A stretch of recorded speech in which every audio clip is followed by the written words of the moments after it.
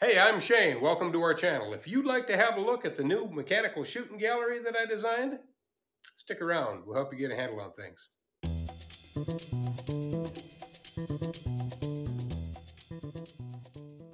Now here's a project that's been sitting around my shop for way too long. I've been working on this one for about a year now, and what it is it's a mechanical shooting gallery complete with integral lead trap, and it's designed for use with air guns, rimfire, and small caliber handguns. Let's have a look at it.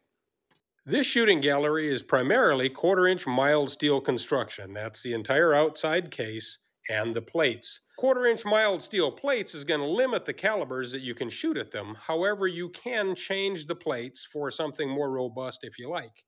You can also change the thickness of the front plate and the back deflection plate as well, and that would allow you to open this up for bigger calibers. But since we plan to use this for air guns and rimfire, 1/4-inch plate is going to be plenty.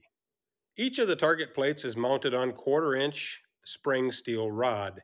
It's wrapped around a pivot rod, and it interacts with a cam, which is on the drive shaft. The drive shaft is attached to a gear that we cut out on the plasma cutter, and it is attached to a 12-volt wiper motor.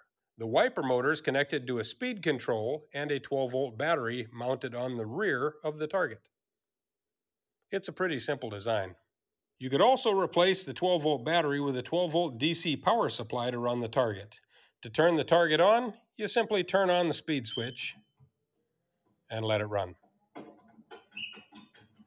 The 12-volt DC wiper motor is a high-torque, low-speed motor and does a fine job for this project. As the targets are engaged, the spinning cam just resets them.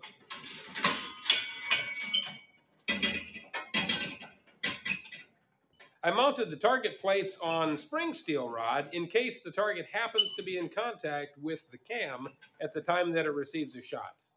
That way it'll just bounce.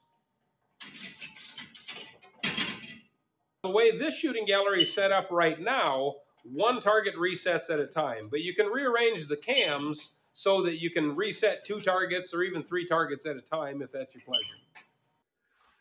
Hey, thanks for watching, and don't forget to like and subscribe. And if you'd like to have more information about how we built this thing, or maybe you'd like to build one of your own, post a comment down below. If I get enough interest, I'll see about making some build files available.